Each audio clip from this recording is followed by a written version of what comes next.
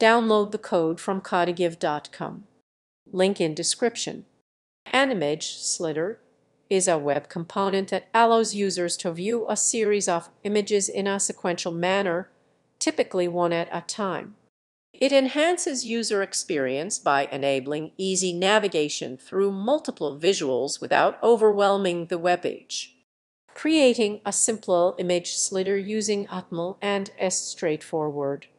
Atmel structures the content, using elements like div for the container and im for the images. It is employed to style the slider, controlling the size, positioning, and transitions of the images. By using properties like display and opacity, the images can be made to fade in and out or slide from side to side. Additionally, basic interactivity can be achieved through simple transitions or animations, allowing for smooth visual effects. Image sliders are commonly used in galleries, portfolios, and landing pages, providing an engaging way to showcase content while maintaining a clean layout.